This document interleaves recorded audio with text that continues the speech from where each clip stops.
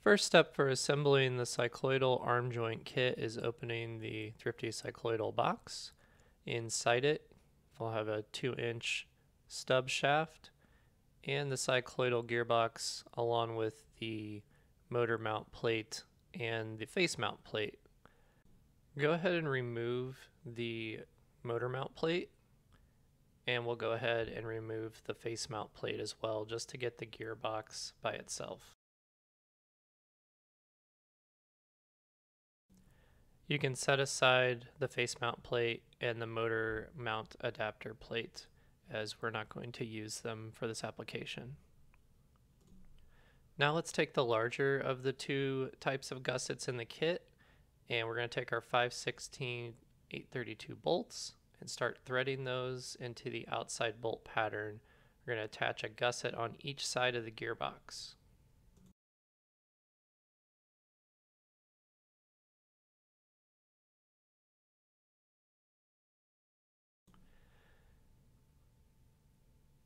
And when you're all done, the gearbox should look like this with both gussets mounted.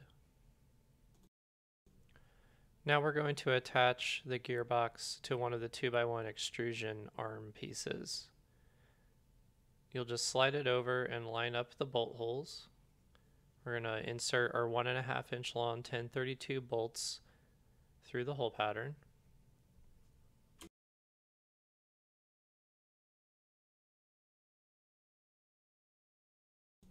Get all 4 bolts going through and get your lock nuts started on there.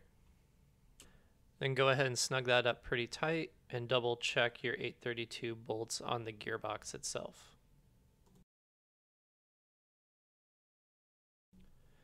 Now let's start to build up one of the arm joints.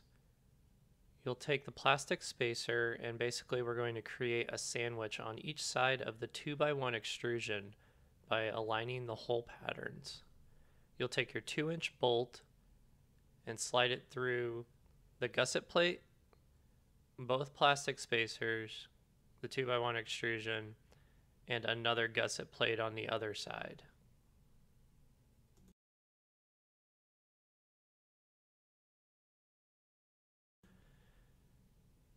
Get a couple of bolts going through to make all the holes line up with each other.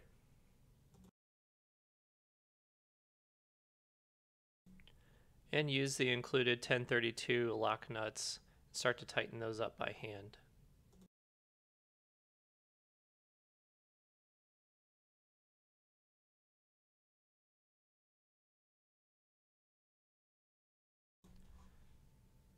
Let's put that last bolt in. Get all 4 bolts going through the stack up.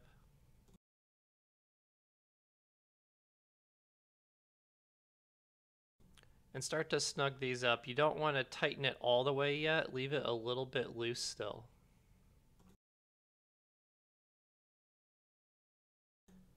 Now we're going to join the 2 arms together.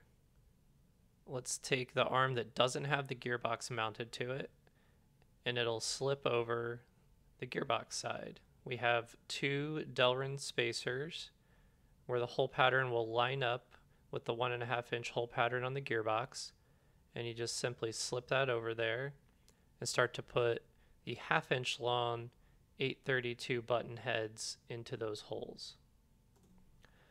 Let's flip it over. We'll take the Delrin spacer, slide it in there because we left everything a little bit loose, and then let's get a couple of those bolts started on this side as well and get those hole patterns lined up.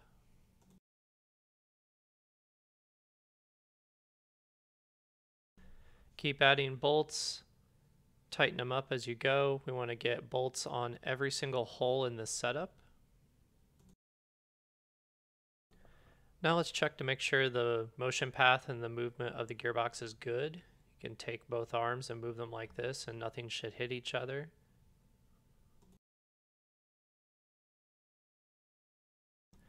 Now let's snug up those gusset plates that we left a little loose earlier for assembly purposes. And again, just checking motion here. Everything looks smooth and good. Coming up on the last steps here, we have a 2.5 inch stub spline shaft.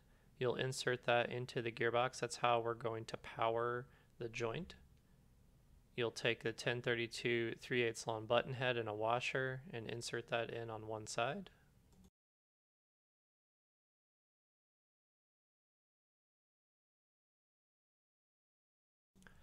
And on the opposite side we have a spacer. This will just offset anything that you slide onto the shaft. In this example we're going to use a 1/2 inch hex adapter, spline shaft adapter, put that on there. And we have a pulley, a Thrifty 24 tooth HTD pulley, but you could use a larger pulley if you wanted to. And you'll take your other 1032 bolt and washer and snug that up. And at this point, your cycloidal arm joint is complete. Let us know if you have any questions or feedback, and thanks for watching.